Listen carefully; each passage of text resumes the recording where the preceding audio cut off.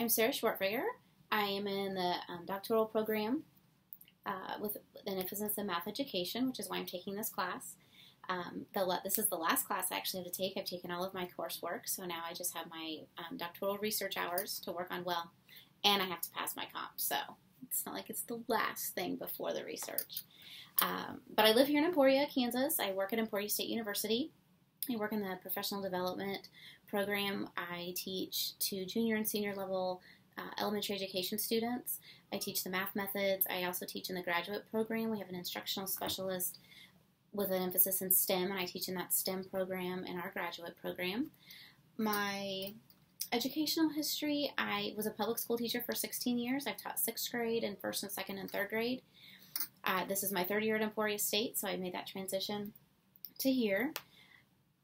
I teach on campus. I also teach, we have a satellite campus at Butler County Community College, so students can go 2 years to Butler County and then 2 years here with Emporia State, but we actually bring the professors to them in the Wichita area.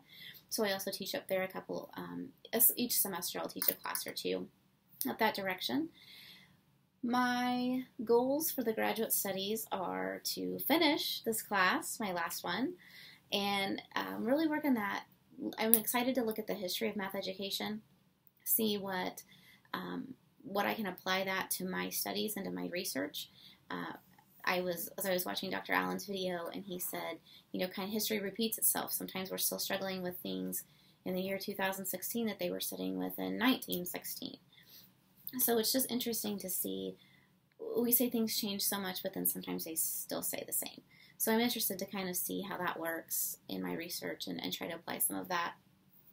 The goals for my future education, I would love to get on a tenure track here at the university and work through that and become a professor here at Emporia State. I really love my job and what I do here at Emporia. So that would be part of my future goals for education. So I think that's everything. It didn't take me very long, but I'd love to hear from you, anybody. So you're welcome to email me or chat or talk and answer any questions that you have. So thanks.